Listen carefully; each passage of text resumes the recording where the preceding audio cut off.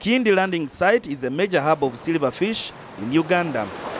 Over 30 tons of fish are collected in this store every week. This follows the value addition and export opportunities for silverfish dealers. Twanika mukene waffe tumwanika ku butindiro waggulu. Tumala okumwanika ne tumukaza tumupakinga bulungi omulala n'agenda mu nsawo ng'ezo ze mulaba ennene omulala ne tumupakinga nga we mulaba ezo. Fish traders say making powdered silverfish has helped expand their markets, including schools that use the product in porridge for early learners.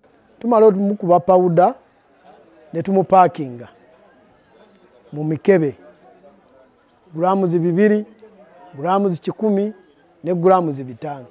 Ne tumusubuza aba supermarket, ne tumusubuza aba masomero, ne bamutwala abana baffe ne balya ne bafuna ekiriisa ekireeta vitamini.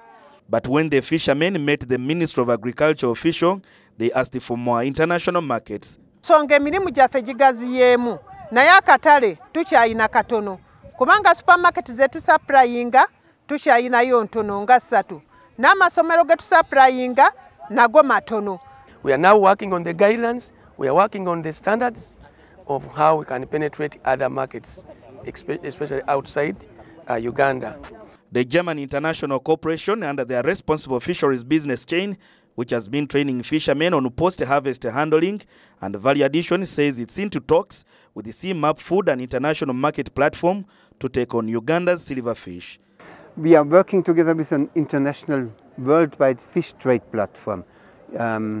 It's called Seafood Map, where people can trade fish from all over the world and the big buyers are there.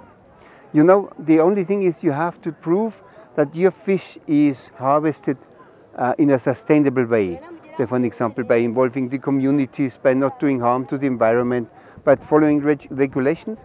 And then you might get a higher price than what the rest of the market gives you. It's a special target, you know, to kind of trade on this platform. And we are trying at the moment to get Ugandan small or medium-sized enterprises, maybe not small but medium-sized enterprises, to trade international. We have the big factories already. They are there, you know, they penetrated the market in Europe. But we want to bring now the medium-sized enterprises to go international, to get more money. Kamana Ivan Walnyolo, NTV Business.